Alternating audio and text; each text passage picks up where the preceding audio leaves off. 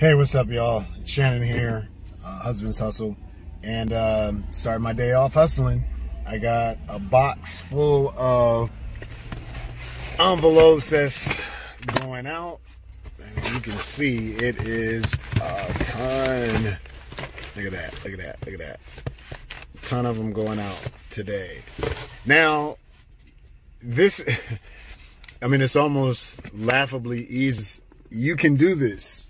You can easily do this if you're considering, whether or not you should get started with a direct mail campaign. You definitely can do this business. It's that simple.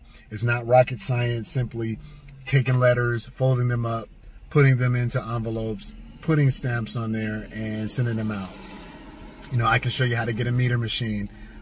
Anyone that joins me, they get I show them how to get a meter machine so that you can get your letters stamped from home. You see that? And you save a nickel.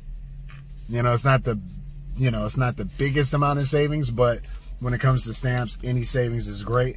So I get all of my stamps 5 cents, a 5-cent discount, and I'm able to do them right at home. So as I'm stuffing my envelopes, I got a meter machine where it's putting the postage on there, and then I pack it all up and then get it sent out. I look all furry today. This COVID got us in the house and my hair is growing all out, so I'm gonna figure out what I'm gonna do with the style that it's thick, look like a Q-tip.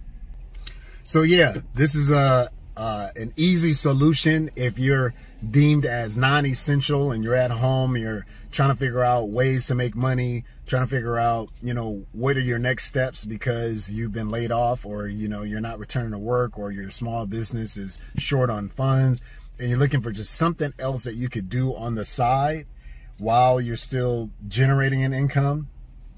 I don't see why you wouldn't just jump into this. It's an investment for sure. But what else isn't? What isn't an investment? We spend more of our time spending money. We spend less of our time receiving money. How many times are you spending money into someone else's business versus how many times they're spending money into your business?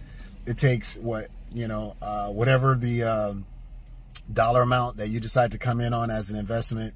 And this is something that you always have, something that you can always do. You can always, send out your letters.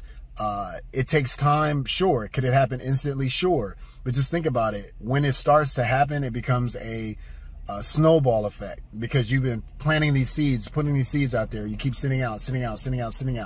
Then once they start turning over, they'll start turning over from months before, weeks before. So, I don't see why it's not rocket science. I don't see why people just massively don't dive into it right off the jump. So with that, thanks for checking out the video. This is the Husband's Hustle. Shannon here, and I'll see you in the next video.